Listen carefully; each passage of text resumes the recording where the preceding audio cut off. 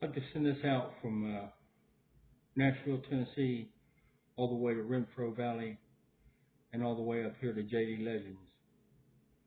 I've had some questions about my heritage, and so I wanted to explain how diverse my family truly is to a lot of the trumped up questions that I faced.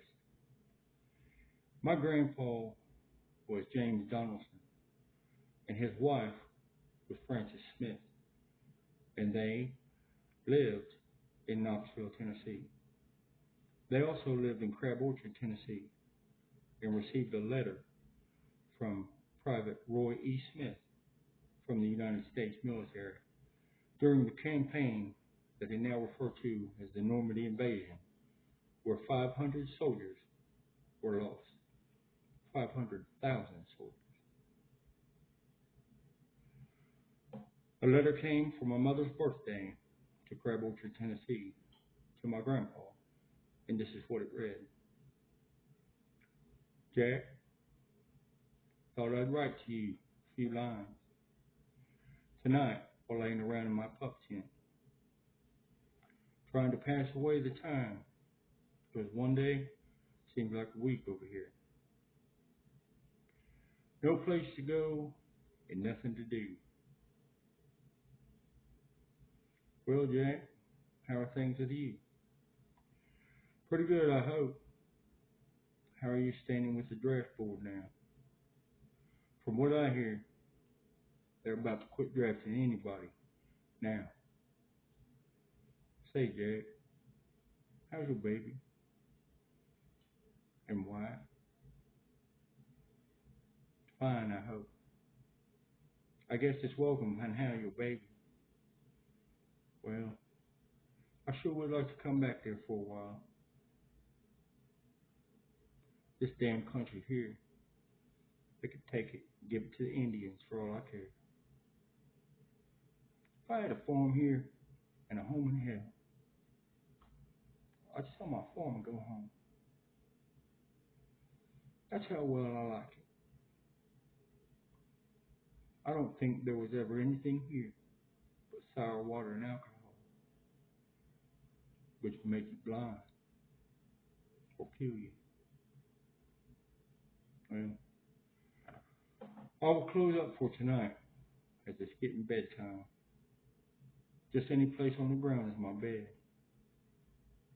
See you soon. Your friend, Roy E. Smith. P.S. I don't guess you can read this.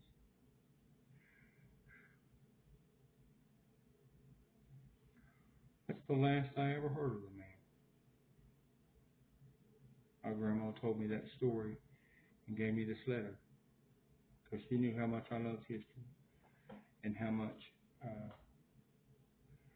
I appreciate the things that people do, like Private Roy E. Smith.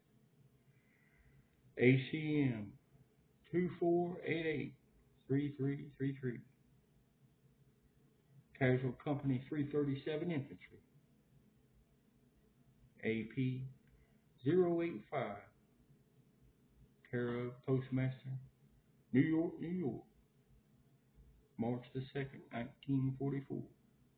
92 days before the Normandy invasion. And like I said, 500,000 people died so that we can be America. We can have our liberties. We can have our freedom. And we can be here tonight, celebrate at the Grand Ole Opry or any other stage and reflect on songs like Alan Jackson's song, Where Were You? I can remember where I was, and I'll save that story. We all need to reflect on what's going on in the world. And I know that Alan Jackson is suffering from a degenerative nerve disease. And I hope he gets the best of care, like we all should. But it still doesn't hurt to help people understand the diseases that are out there. and to use platforms like yours to invoke crowdfunding through what I like to call the ALS war zones. Ain't nothing big, just little stands. Maybe a few church members volunteer to come to the events, pass out literature to help people like the ones attached in my county, and have it set up to where they can donate or give them the information how to get to places like redcross.org or als.org. And we can do special things like we're done down in New Orleans for the football player Steve, who suffered through ALS.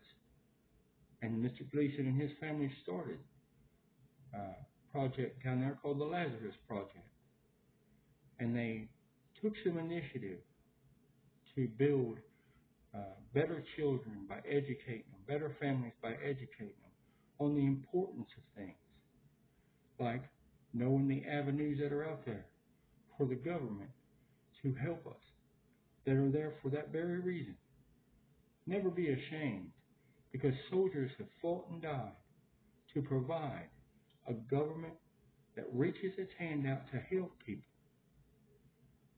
to help them during their dire times. We can take things like wheelchairs and medicines and help educate people on how to get them, be efficient about it.